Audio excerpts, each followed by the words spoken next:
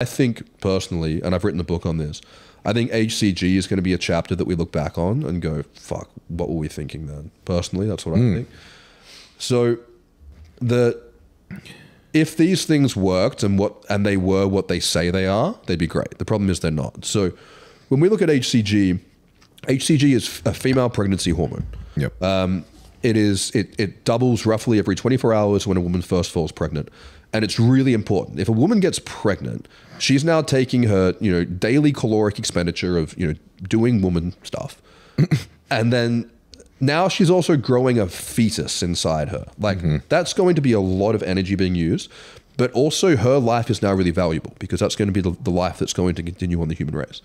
So HCG does a amazing amount of things for female health in terms of, otherwise, if they didn't get that increase in HCG, which stimulates something called cyclic AMP as well as the thyroid, they'd just be in bed all day when they were pregnant. They'd just be snoozing because their body would just be using so much energy to make this kid.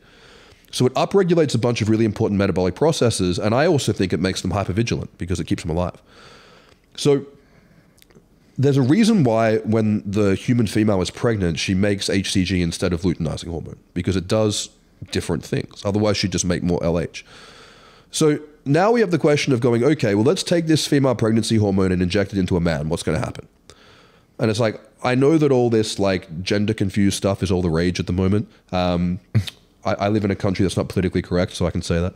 But this is a really interesting thing, because what we do when we take HCG and put it into a male body, we know what it does in the testicles. It stimulates the Leydig cells in the testicles to make them produce hormones just like luteinizing hormone does.